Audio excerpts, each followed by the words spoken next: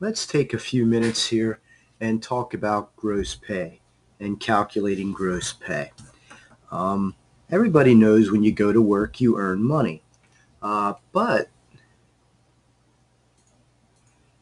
did you realize or did you know that you really only get two-thirds of your paycheck? Yes, that's right, surprised young lady. You only get two-thirds of what you actually earn. It's been that way since the early 1900s when the federal government instituted the first permanent income tax. And it's definitely permanent. We still have it today. So let's say you're a $50,000 a year employee. Sounds like a lot of money, doesn't it? However, you earn 50,000 for the year, but you're really only taking home or having about $33,000 for yourself. The way you do that is roughly two-thirds is 66%. So 50,000 multiplied by 66%, $33,000 is what your take-home pay is. Yes, surprised young guy. That's the way it is. And where does it go? Well, deductions. We're going to have to uncover those as we go here. So a couple definitions that you need. Gross pay. It's the total amount of money you earn before any deductions are taken out.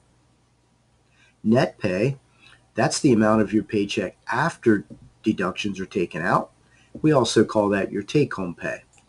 So we've used the word deductions twice. What are deductions? Any amount of money subtracted from your gross pay can be considered a deduction.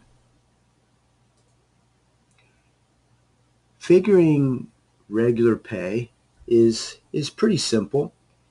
It's your overtime. It's your hourly rate times your regular work hours.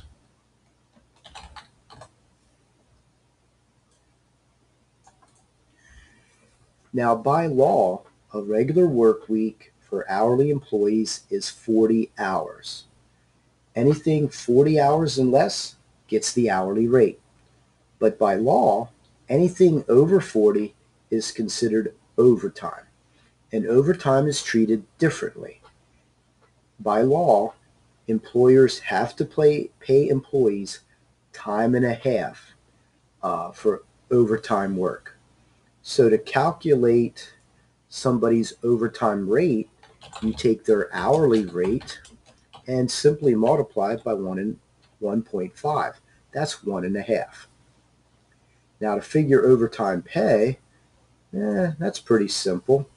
You take the overtime rate that you figured above and multiply it by the overtime hours. You take your regular pay and add in the overtime pay. That'll give you gross pay. For salaried employees, it's a little different. If you get 50,000 a year, what's going to be your paycheck? Well, it depends on the number of pay periods you have in a year. Obviously, for somebody that works or only gets paid once a year annually, that's one pay period. For monthly pay, there's 12 months in a year, so that person is going to get paid 12 times in the year. A weekly paycheck means you're going to get paid 52 times in the year.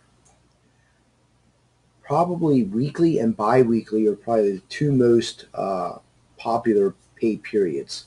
So biweekly means you're getting paid half of the weeks, so that's 26. And there are some people that get paid twice a month, which would be 24 pay periods in a year. Now to calculate this, all you'll need to do is take your annual salary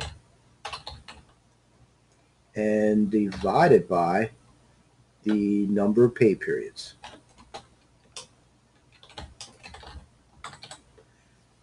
So now you know how to figure out gross pay for hourly employees and also for salaried employees. To put this together a little bit for you, here's the overall formula to figure out somebody's paycheck. You take your regular wages, which is again anything 40 hours or under, add in the overtime, add in any bonuses like a Christmas bonus, a performance bonus. You might be a salesperson, so you might need to add in commission, or you might be a waiter or waitress and you would have to add in all your tips. That gives you the gross pay. It would be nice if that's your paycheck, but that's not reality. Reality is you have deductions. There's mandatory deductions that must come out by law, and then there's voluntary deductions that the employee can elect to have deducted. Once you subtract out those deductions, now you get your net pay. All right, simple as that. I hope this helps.